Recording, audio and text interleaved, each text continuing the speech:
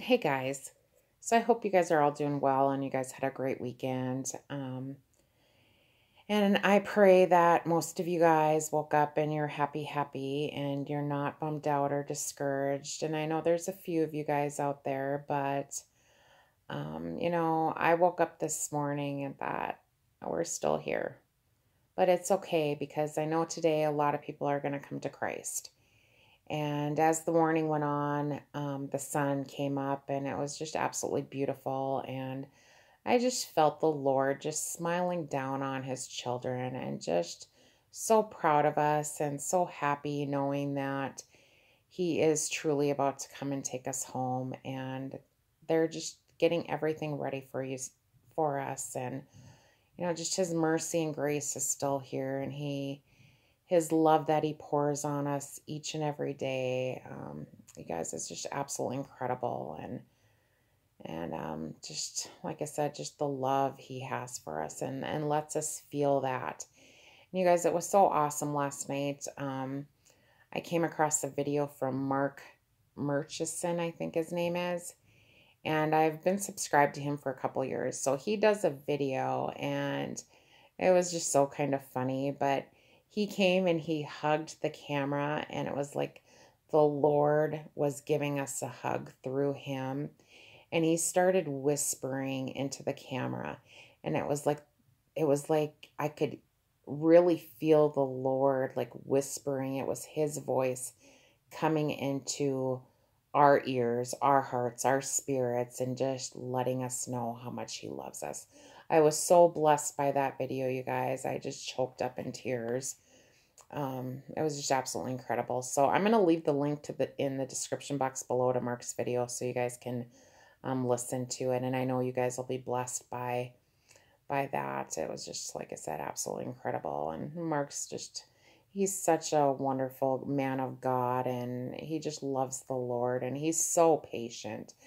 He's watching for the Lord too, but we can learn a lot from him, his wisdom, knowledge, and just love.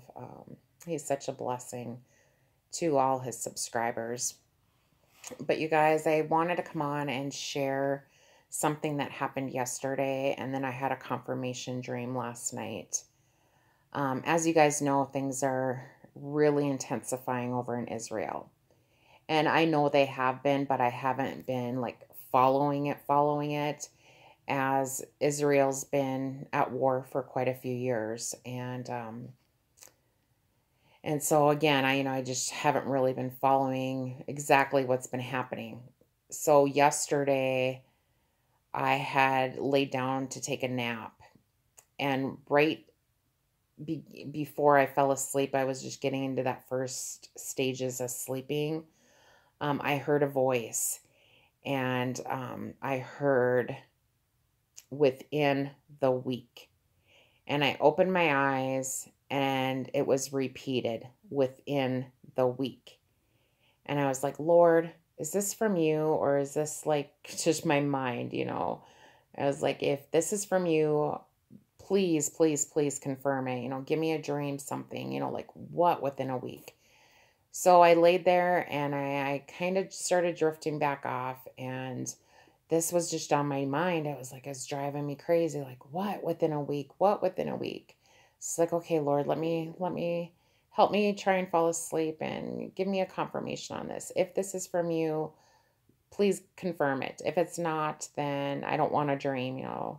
But you guys, I had such a hard time because this was on my mind and it was driving me crazy. And within 40 minutes, I was back up. I knew that that I wasn't going to be able to fall asleep. So we had our prayer service last night, and then I was just exhausted, you guys. I was absolutely exhausted. So I went to bed about 11 o'clock, and I had a dream. But before I tell the dream, I just have to tell you guys a little story before I get into the dream so you guys can understand it. I had a resident, a gentleman that came to live with us a couple years ago, and he was 92 years old.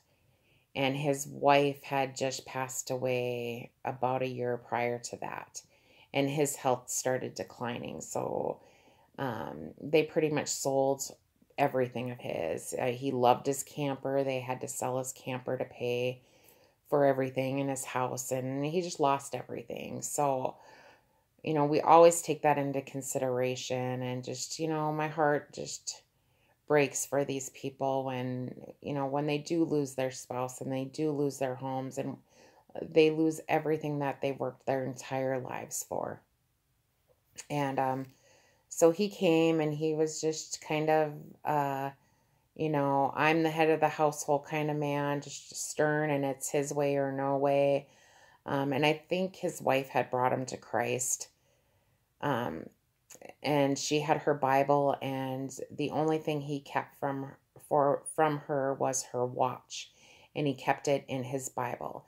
And he read the Bible all the time, and he prayed all the time, just all the time. And anyways, you guys, as we had him for about a year, March, April, May, June, in 3 months. We had him for 16 months.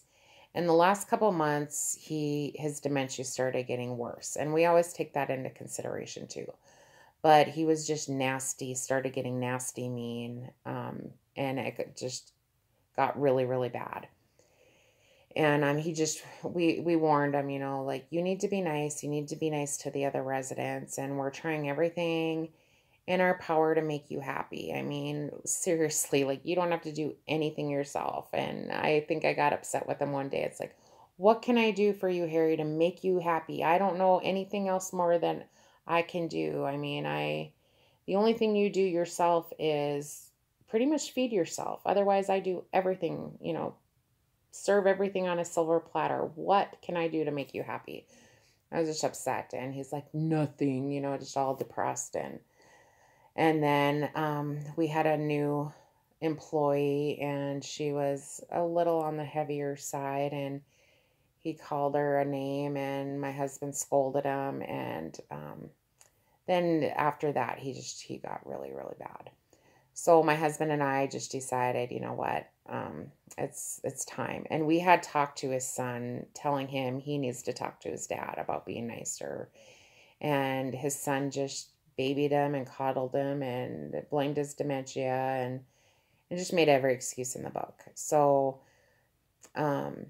anyways, we decided to ask them to put him in another home. And they were not happy with us at all. And then actually, so they moved him.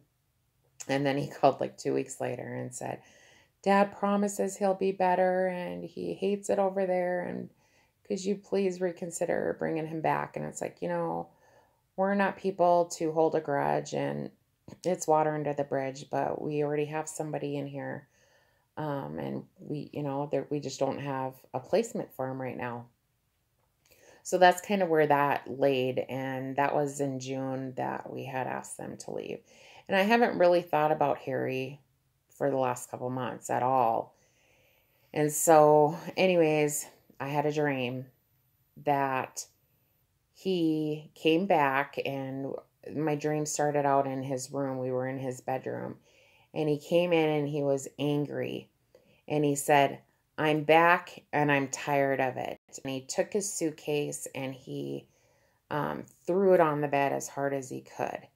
And I was like, why? And he said, because they pushed me too far. And that's all I remember. I know there was more to the dream, but I even prayed and asked the Lord this morning, like, if I know there's more to the dream, and if I'm supposed to remember anything more, could you please bring it back to my memory? And so this morning I was just thinking, I just wasn't sure if I wanted to do a video on it. And I got up and I took a shower, and I had to get right into work. So as the morning progressed, I watched a video from Born for Battle 74, Chris. And he showed a video that the war that was happening in Israel. And I don't know if I said this to you guys, because I've did this video a couple times, but I am aware that things are happening over in Israel, but I wasn't sure about the extent of exactly what's happening. And then I was like, oh, wow, this really does confirm my dream. and within a week, but I'm still not sure what within a week means. So I'm texting Nicole from Lighting Fires for Christ, and I was telling her, well, I don't know if I want to share this, and da da da da da, and then I sent her that video of Born for Battle from Chris, and then I watched a clip of Stephen from Israeli News, and he was stating about over 100 rockets had been fired into Israel. And so I sent that to Nicole, and then about a half hour later, she sends me back a video saying now it's over 200. I was like, oh my gosh. So as the morning is going on, I'm looking up this and that, and decided to look up the meaning of Harry's name. And it means rules the home, a state ruler, war chief, mighty in war, army commander, carry out attacks on an enemy or territory. And so I'm thinking of the dream, and I'm like, he says, I'm back, and I'm tired of it. And so I thought, well, we asked him to leave, and he went to the frontier. And I was like, frontier, I have to look this up. And so I looked it up, you guys, and frontier, as you guys know, means a line or border separating two countries. So I'm just like, Lord, does this mean, like within a week, everything's, all this is going to start happening, even, escalating and stuff. I'm still not sure, what you're saying here, but, I believe and trust that he's going to, reveal it. Or just wait for this week. And you guys, again, I'm not 100% sure this is from the Lord. I'm just sharing it, but it's just kind of crazy how all this happened this morning. And then as I'm just researching this and that, I asked the Lord, I said, could you please confirm one more thing? Just please confirm it and just give me something. And so as I was coming back in the house, as you guys know, I listen to my music all the time. It's always, always, always on. And I walk in back into the house, and as I shut the door, I heard Chris Tomlin's song, Home. And it was just starting at where the streets are golden, every chain is broken, oh, I want to go home. And then I just said it to myself, like, oh, I want to go home. I want to go home so bad. I don't know if this is confirmation from you, Lord, that we're going home, but you know how bad we really, really want to come home to you. But we're going to trust you and have faith and believe that you're working everything out for good. So I'm just going to hold on to that, and I'm just going to keep on praying for Israel, you guys. We just have to lift and keep Israel in our prayers, and just keep focused on the Lord. And just, I know we're struggling right now, you guys, but we are at the end, and we've been through this for so long together. Me personally, I've been on YouTube for almost 5 years now. I think in June. So 4.5 years, you guys, I've been on YouTube watching continuously. And like you guys know, I'm just watching for the Lord every single second. But for the last, I've had my channel and doing videos for, oh gosh, it'll be 2 years in February. And I know many of you guys have been with me basically since day one.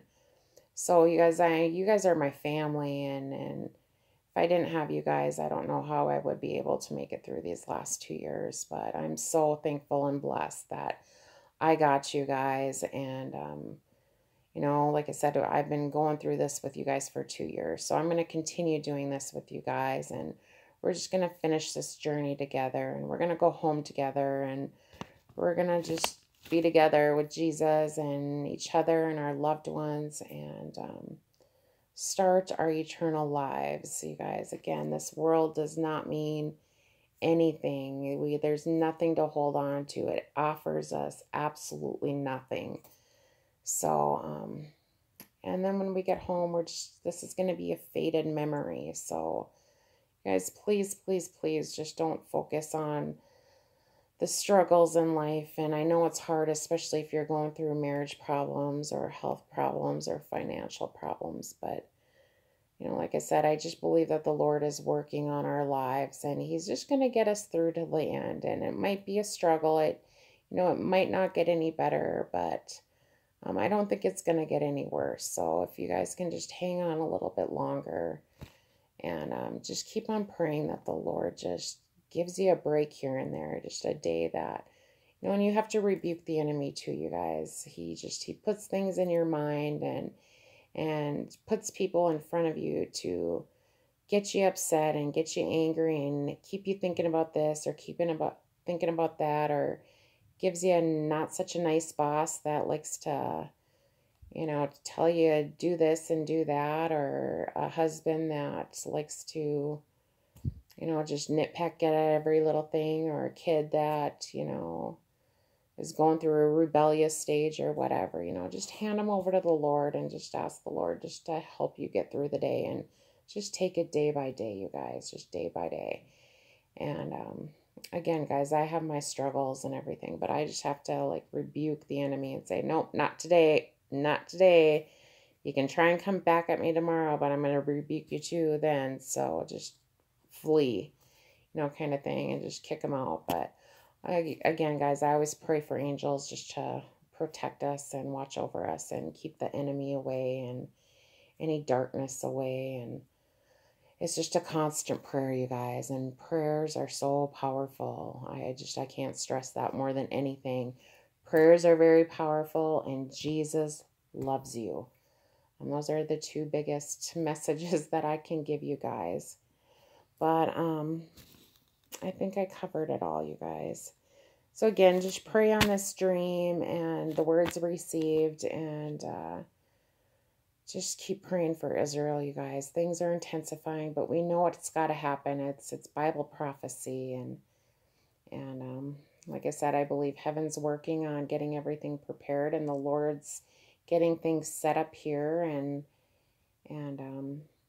it's all coming to a head. So let's just keep on keeping on, and keep on lifting each other up and finish this strong, you guys. We're children of God. We can do this. We can do this. And for you guys that feel like you can't hold on, we're there to carry you if you have to. So if you need anybody to talk to, I'm always there for you guys. I will leave my email in the description box too. So don't hesitate to reach out and talk to me about whatever. It might take me a day or two to get back to you, but I promise I will respond and do what I can to be there for you guys. And anybody else out there that, that can be a support system, just a shoulder to cry on, or just an ear to listen to, please leave your emails if you can.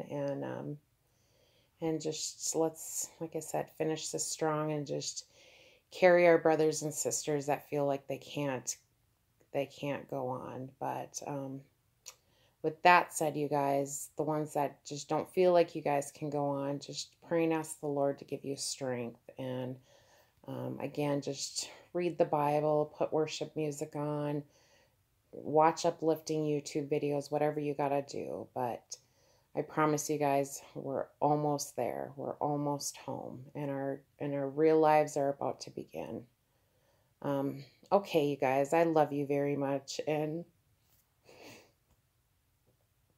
Jesus loves you. He really, really does, and He's so excited to come and get us. I just know it. I can feel it, and you guys watch Mark's video. It's so awesome. You guys are going to be blessed by it. I'll talk to you guys later.